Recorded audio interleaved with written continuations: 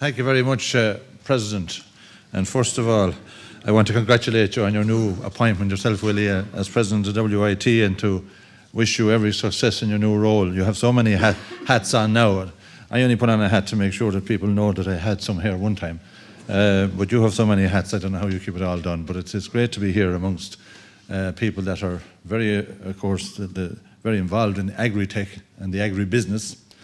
And I suppose it's great to be in Kilkenny Castle, one of my native county's crown jewels, and I'm proud to say one of Ireland's finest heritage attractions.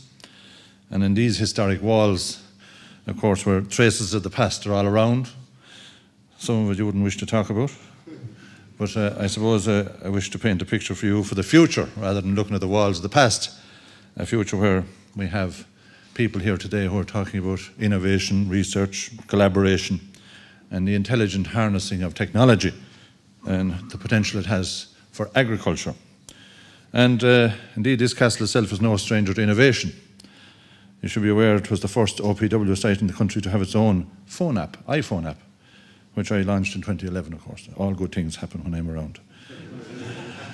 Not everyone would agree with that, of course.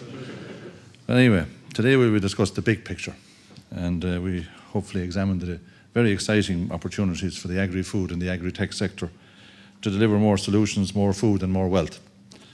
And the first time I was introduced to the word innovation and research was Willie Donnelly, and the second person I was introduced to was Gerard Keenan, when I was trying to open a few doors with Jim Green in China. And, you know, as we said, it would be slow, and you have to have great patience when you're in the Far East. But I want to maybe use the opportunity to provide some background and overview to the global agricultural context. As you know, worldwide demand and high-quality food will continue to increase, particularly in the emerging markets of Asia and Africa. Each year until 2030, at least 150 million people will be entering the global middle class. And this massive growth in disposable income results in significant changes to dietary patterns. And to give just one example, global demand for dairy products is projected to increase at an annual rate of 2%. And with the recent end of milk quotas, Ireland is best placed and well placed to meet some of that demand. Europe has recognised the changing global patterns and has acted decisively in recent years to target supports where they are needed. And the Common Agricultural Policy has moved from a system of price support with a heavily protected market to a market-orientated approach in the sector. We've broken the link between subsidies and production so that farmers and agribusiness look to the market rather than to Brussels when they decide what they will produce. As a result, we have a modern, more competitive sector, and we have seen considerable interest in investment and innovation as the sector is moving forward. And my objective as Commissioner is to ensure that EU agriculture continues to play a key role in satisfying global food demand and ensuring food security by enhancing the overall competitiveness of our agri-food sector. But we cannot lose sight, of course, of the environmental imperatives that underpin these changes. And in that regard, I want to congratulate Joe Crockett, who at the time, some years ago when Food Harvest 2020 was in gestation, he brought together all of the players in the southeast, including the Environmental Protection Agency, the local authorities and the key stakeholders, to reflect on the environmental challenges associated with meeting our objectives under Food Harvest 2020. And indeed, I read in the papers yesterday about the fact that the huge expansion that New Zealand carried on over the last 30 years has resulted in some environmental problems. And we don't want to go down the same track and to be able to have a big bill at the end of the 30-year period to the value of about €11.5 billion, which the New Zealand authorities now have to find in order to deal with the environmental difficulties that has resulted in expanding without taking account of sustainability or without taking account of the environmental criteria. So we're facing an issue, the fashionable phrase that I've become more accustomed to now is producing more, using less, whatever that means. But we're therefore compelled anyway to concentrate on the notion of producing more with the same amount of land, with higher yields and taking account of the environmental constraints that we're working within. So we're looking at the issue of a new buzzword is, of course, sustainable intensification. That was a big word when I was growing up in Tullaroan. But anyway, you learn a lot of things as you go along. But it's very familiar, of course, now. This is the new buzz phrase for sustainable intensification. So we have to look at it in the context of land management, rotational grazing and soil conservation, pest management, nutrient management, crop diversity and water conservation. All of these issues now are becoming centre stage. You're not just going out to bring in the cows anymore in the morning or feed the cattle. You have to look at all of these issues in the round. And the ICT sector is going to play a transformative role in addressing some of the solutions to these particular issues and apparent difficulties that we might have on these issues at the moment. And from a European point of view, we have developed some policy consistency to this particular matter by establishing a specific unit for the purposes of research. And it's the EIP. It's set up for the purpose of working with Horizon 2020 and with the Commissioner on Research to roll out some of the initiatives under Horizon 2020 that's going to assist you, hopefully, in developing in the future. And that's why I was very pleased that Commissioner Moedas was able to come to Ireland recently in the last couple of weeks, and that we were able to develop a lot of ideas and linkages and let him see some of the good work that's going on right around the country with the help of Teagasc and Science Foundation Ireland and Glanbia in the private sector and UCD and Moore Park. Like it was a tremendous day, and he's still talking about it, which is always a good sign. And collaboration is how that added value can be achieved. So when you see a conversation that we have started here today, probably started a while ago, but brought together today by all the players in the public and private sector, all of the research and third level education facilities involved, local authorities, that we come together to see what is the objective and how can we work together to achieve that objective. So it means doing something that I have always subscribed to, removing the silos and thinking outside the silo. And that's not an easy thing for agencies or government departments or people over the years where they feel that they're in competition to each other. We're not in competition here with each other. Everybody gets a spin out of actually breaking down the silos and eventually achieving an objective. And breaking down the silo mentality is what I've been trying to do as Commissioner on Agriculture in my first 6 months, and that's what the Juncker Commission is trying to do.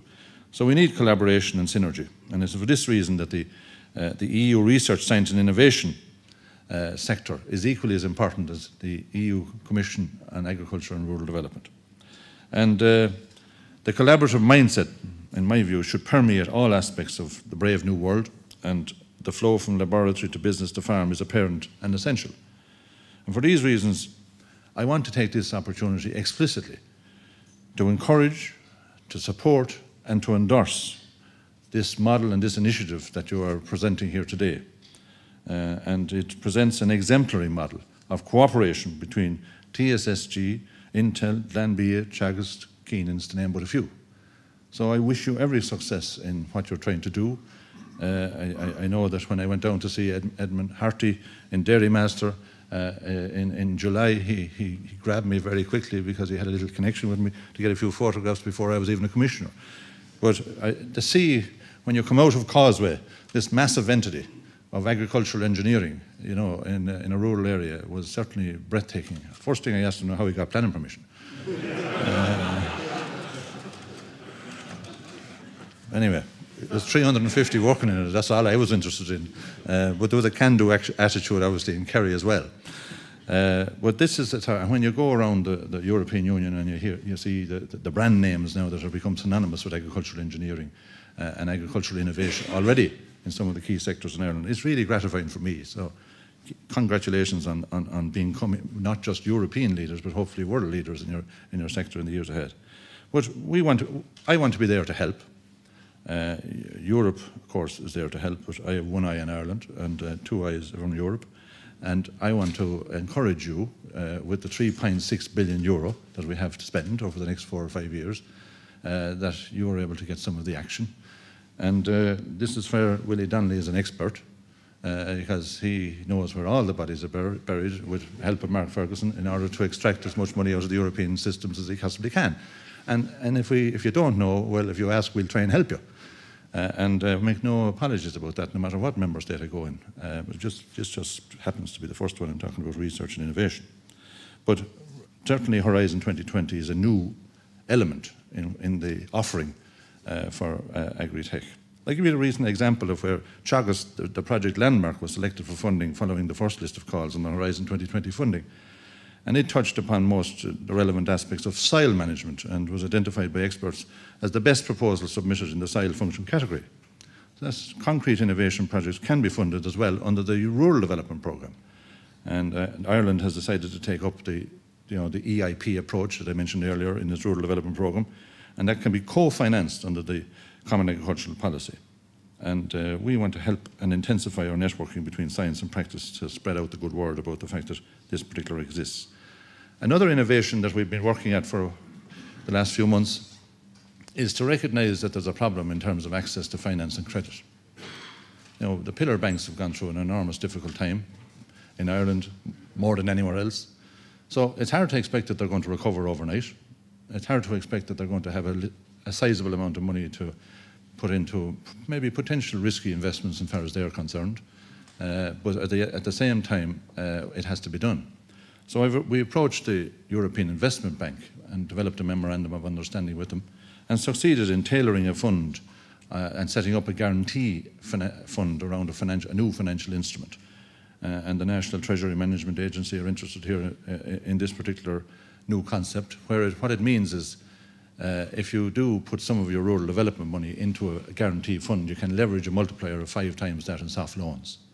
So you get longer term loans, you get access to a cheap source of money, and you leverage more money for rural development than you would have otherwise. And Romania did this quite successfully in the last rural development programme, where they put 116 million euro into a particular guarantee instrument, and the European Investment Bank was able to give them 460 million in soft loans. So it's a no-brainer really for the member states, but it has to be included as part of the rural development programme, and I know that the Department of Agriculture here will include it. So it's all this buzzword again. There's new buzzwords every day, but leverage is a key word now in terms of if you have a few quid, how can you get even more money by using that money to the best possible advantage? And the European Investment Bank is now for the first time interested in supporting agriculture in terms of processing, primary production, young farmers setting up, forestry, green infrastructure, storage, and I know that Carl Fitzgerald is here, who was working very closely with the European Investment Bank on behalf of the NTMA in order to roll out some of that on behalf of the country, and hopefully that will be successful during the course of the year. There is some 7.5 billion euro available for investment in accordance with the Ireland Strategic Investment Fund, and that's the fund that the NTMA are managing on behalf of the country. And they have a statutory mandate to invest on a commercial basis to support economic activity and employment in the state. And I'm delighted that the NTMA, one of their key sectors that they're prepared to support financially is agriculture and food and all of the agri-tech business that we're talking about today. So there are new opportunities emerging, and the business climate is a bit more favourable when it comes to that. Now, we agree that ICT has the potential to turbocharge the sustainable intensification that we're working towards. So what do we do about it? What comes next on that? What we need now is for the ICT and digital industry to fully embrace this opportunity and engage with the agri-food sector. And I'm particularly pleased that Intel are interested in engaging with all of the partners in relation to that, and I want to thank them very much for that. One can argue that agriculture is the last frontier for ICT, the last undeveloped territory in which dedicated hardware and software are not driving productivity increases and economic growth. And the tech experts we need are not 10,000 miles away in some Silicon Valley fortress, but we want them in Kilkenny Castle. Ireland is, in our view, of course, the global technology hub of choice for the strategic business activities of ICT companies. We have a deserved reputation for being the heart of ICT in Europe, so if it doesn't happen in Ireland, it's not going to happen anywhere. So we have to make sure we're ahead of the game and make sure it happens here. We have a talented workforce, we have an open economy, and we've attracted 8 out of the top 10 global IT companies to establish a presence here. So they are here, I'm sure, to collaborate with us, and I want to thank Intel in particular for expressing interest in joining with this particular initiative that we have discussion here today. There's a growing indigenous digital technology sector. This sector alone employs 30,000 people with total sales of over 2 billion per annum. So the expertise is there on both sides of the agri-tech equation. We need to start joining up the dots and working together in collaboration, as I mentioned earlier. So precision farming, smart agriculture, all of these buzzwords will flow out, but what does it mean to the farmer? What does it mean to the business is what you'll be asked about. We want to enable farmers to work smartly and more efficiently. New hardware and software systems will improve agriculture in a multitude of ways. And new smart agri-production systems will use advanced ICT. Many of you are doing it already in your businesses around Europe and the world.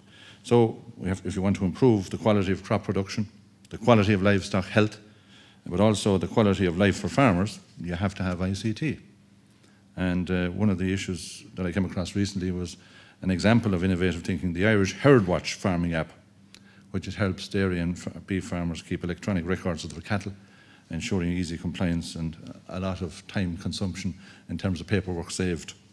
And machinery and equipment become smarter and better connected. It'll improve the efficiency of agricultural inputs and outputs, and of course that will mean better bottom line and margin of profitability for the farmer. So they will also have mass data gathering capability, an innovation which holds enormous potential for the sector.